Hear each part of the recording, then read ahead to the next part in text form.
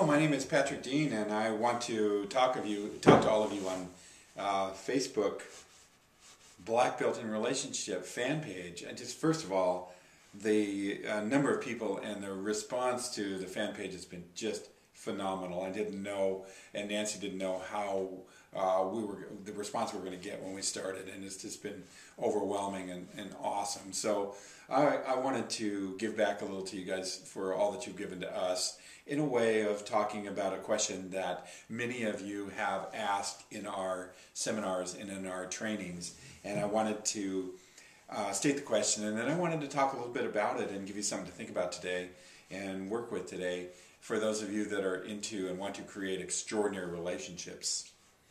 The question that I often get, whether it's in the seminar Dojo of Radical Honesty or our tele-web seminar, or it's in our live seminars, Relationship First, it sounds something like this. I want an extraordinary relationship, but my spouse or relationship won't cooperate with me in what I want to do. How do I change that, or how do I change my relationship? Well, I think that there's many answers to this one, and the one I'm going to give you is just my point of view, and you may have a better one and or a different solution anyway as we go along. So we can all just wrestle with this question. But basically what I think is that the most important relationship you have is a relationship, of course, your spiritual relationship, but then your relationship with yourself is very important, and that you want to have an extraordinary relationship with yourself. So being on a journey of personal development, being on a journey of personal transformation is one of the most important journeys you can be on, and you never want to stop that. And sometimes that takes the form of the seminars that are offered, or things that you can do, many different kinds of seminars that you can do, or workshops, or being with people, or reading books, or anything that you want to do to keep yourself on that journey. It's so critical to do that. And I'll tell you why. Because in answer to this question about my spouse won't cooperate, or my relationship won't cooperate, what you've got to think about is that how hard it is for you to change yourself, and think about how hard it is to change other people. So actually, what you do is, if you work with yourself on this and improve who you are and what you're willing to bring to the relationship, what you're going to find is that no matter what, it affects the relationship and the other person, even if they don't seem to show it, and even if they don't seem to be moving in that direction at all. I remember coming home from a training one time, and I wanted to have a much better relationship with my father, and I knew there had been a lot of resentment and a lot of holding back between us, and I wanted to come from this place of honesty, which we're always talking about. And so I said, I sat him down and I said to him, Dad, I love you. And I hadn't said that in a long, long time. And the response I expected, the response I got was completely different than the response that I expected. He actually jumped back about 4 feet and looked at me in the eye and goes, what's wrong with you? Or where have you been? Or what cult have you been involved with?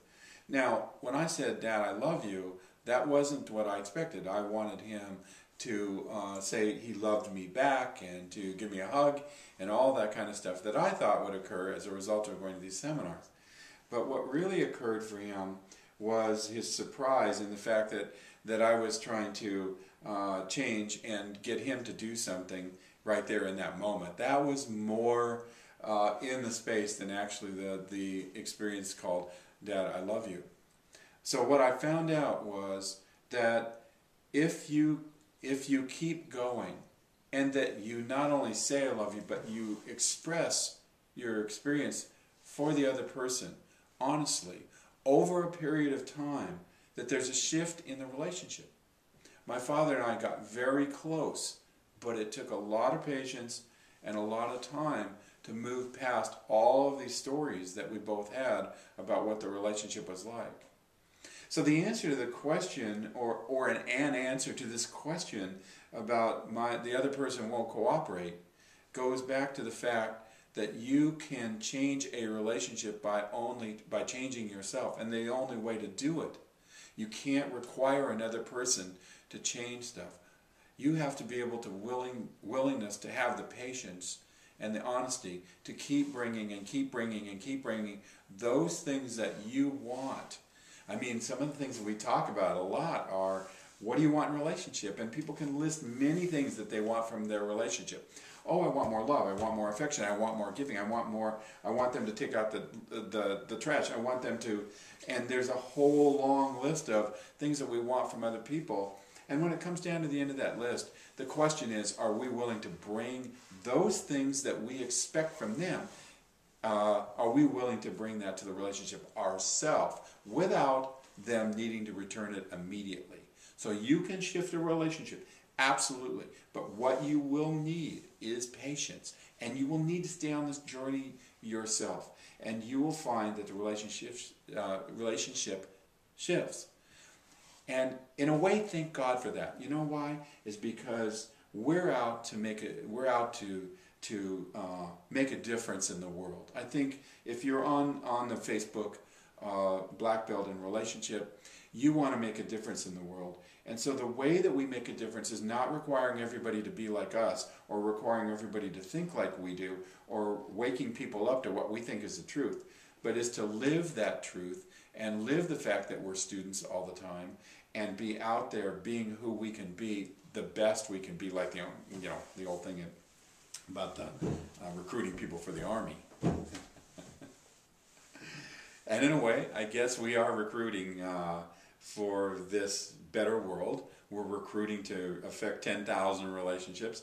We're recruiting to have less divorces in this country and less separation, because I feel like it'll make a huge difference with the children in our life, and the children are going to take over soon. So it's important for us to leave a legacy for them to step into. And one of the ways to do that is to continue the work.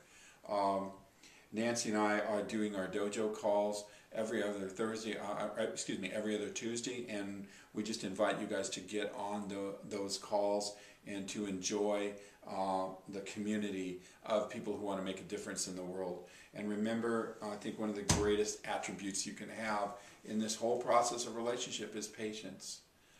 Patience with yourself and patience with the other person. Have a great day and wrestle with this question yourself. This is just my point of view on it. And always, I love to hear from all of you, whether it's email or comments on the Facebook. Have a great day.